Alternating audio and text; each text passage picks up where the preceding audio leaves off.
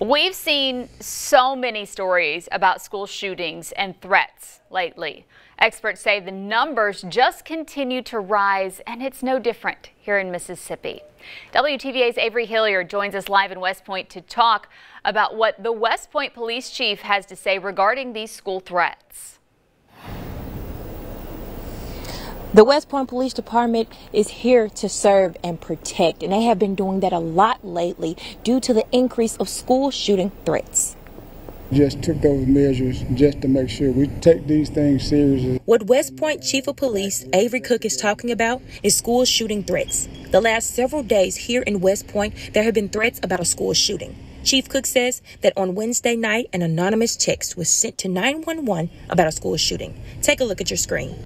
This is what Chief Cook shared with me. It is a graph titled Gun Ownership, and at the bottom right, it reads, "I'm first on the list," with Mississippi under it. This has been trending on TikTok, and Chief Cook says they have to take something like this very seriously. This morning, they put in precautionary measures at schools. We did it in all the schools.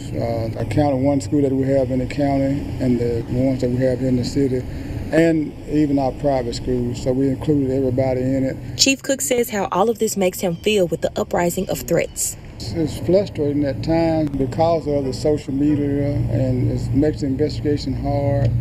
And then you have to use all this manpower and this time and these resources to follow these, because you got to take them as credible threats until you find out otherwise.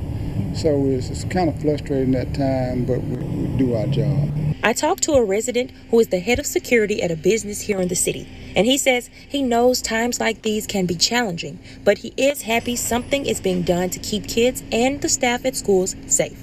I think it is good. They are taking more precaution. These threats are serious and need to be taken seriously. Hopefully things get under control soon. Chief Cook says these threats are it is under investigation. Now, he says they are working with the superintendent's office to ensure that that your kids are safe and will be safe at the schools. Live in West Point, Avery Hilliard, WTVA 9 News. 10:03.